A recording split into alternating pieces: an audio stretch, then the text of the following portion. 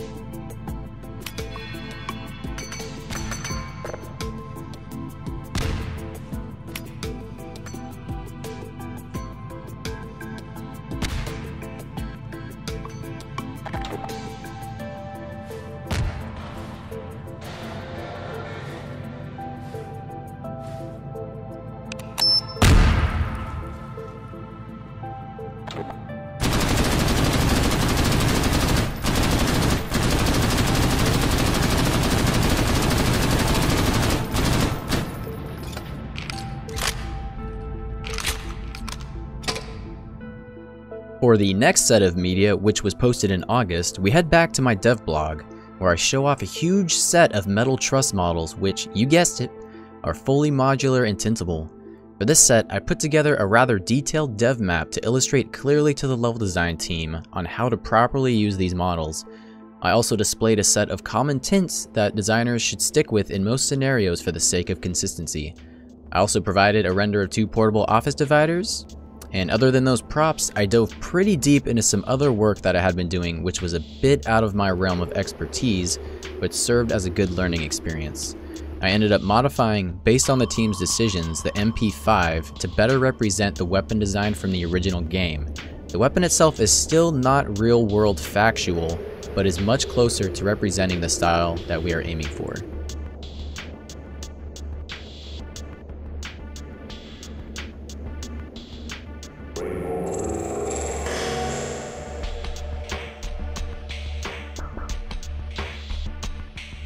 I also made some minor improvements to the grenade and the towel cannon.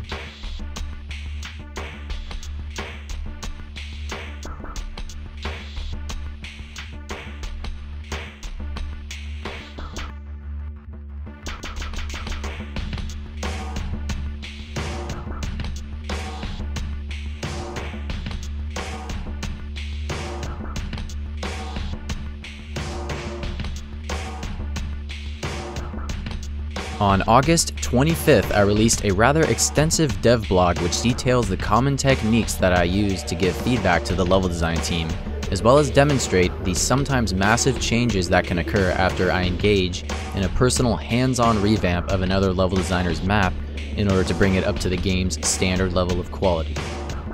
Here you can see an example from the blog of an area that I revamped.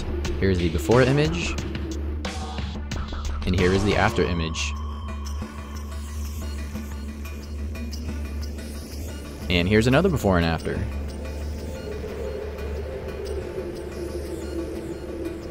I'm not going to read the entire blog here because it's quite lengthy, but if you would like to give it a look, there is once again a link in the description.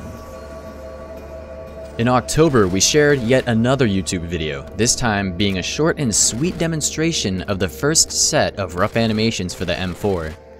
And just to clarify, the M4 will serve as an optional weapon replacement for the MP5, which can be toggled in the game's options menu.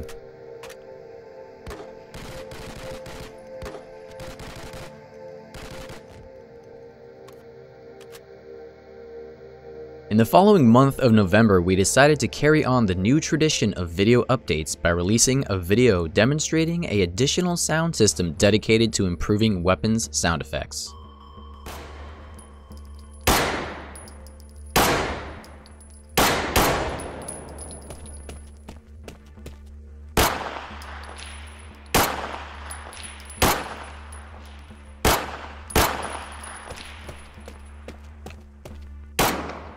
A link to this full video is in the description below. During this time, I had also updated my personal dev blog once again, this time showing off some metal crates that make use of not only the tint feature, but also a new uniform scaling feature that allows level designers to rescale static props from within the level design software. I had also spent quite a bit of time creating some gas cylinders, which I worked with one of our coders, Chris, in order to make a unique entity that can react when shot to do some pretty wacky stuff to spice up the gameplay a bit. To accompany the renders of the gas cylinders, I also put together a demonstration video, which you can view in its entirety at a link in the description below.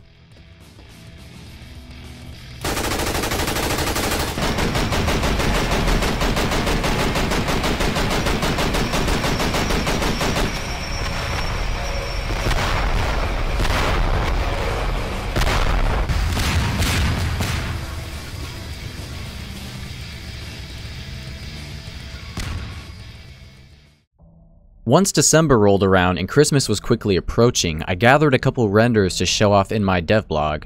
This time I showed off some props that I designed for uses in offices, as well as a fully modular and tintable ceiling-mounted fire sprinkler system, which I provided an in-game screenshot demonstration of. To end off 2018 and celebrate the new year, we released a new media update in which we recapped some of the notable developments from the year.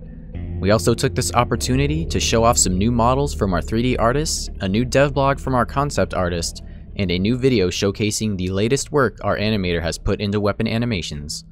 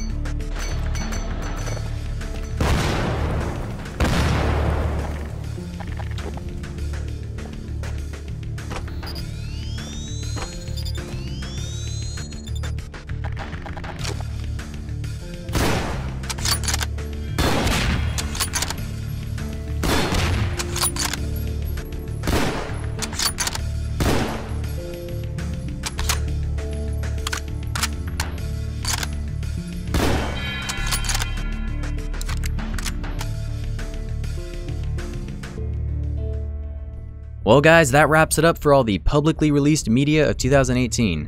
Now, I wouldn't be doing my job if I didn't try to sneak in a little bit of something from 2017, because there was a lot of cool stuff from the years prior to 2018, such as a huge guard duty level design media release, which you should check out if you haven't already, not to mention some other interesting blogs, such as my OF2A1 revamp blog, where I show off my revamp of another level designer's work, as well as a couple blogs from one of our talented coders. All of which you can find on our official forums at tripmindstudios.com/community. As always, links are in the description.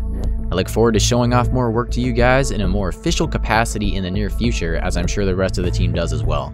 Have a great 2019, everybody!